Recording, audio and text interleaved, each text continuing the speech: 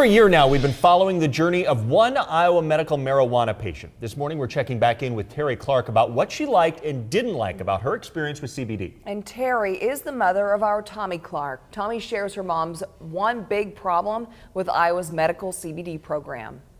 You appreciate the time when you're not always in pain. Talking about pain is a daily dialogue with my mom, Terry. For more than a year now, she's allowed our cameras to follow along as she tried medical marijuana to treat her back pain. And just like the leaves change, so has her use of marijuana products. And it's like you got to keep taking it, but if you keep taking it, you'll be there every 3 days spending $100. Because of how much she needs to take to relieve her pain, both in tincture and capsules, my mom spends around $100 on a month's supply. Her tiny pink pills, oxycodone, costs nothing. If it was up to me, I would take it every time I was in severe pain, but I can't afford to go into the store and spend hundreds of dollars. She says tincture works best for her, but it doesn't last long, so she has to take more of it. I thought this would work. As soon as they opened, I think I was one of the first ones there. I try it, and yes, it helps a little bit, but it does not take away the pain like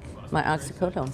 So she's setting down the products until she sees the strength go up and prices come down. Because when pain controls your every day, taking it away is top of mind, and right now, that means 5 pink pills a day. I will do whatever I need to do to get rid of this pain because I just want to be myself again. In Des Moines, Tommy Clark, KCCI News, Iowa's news leader.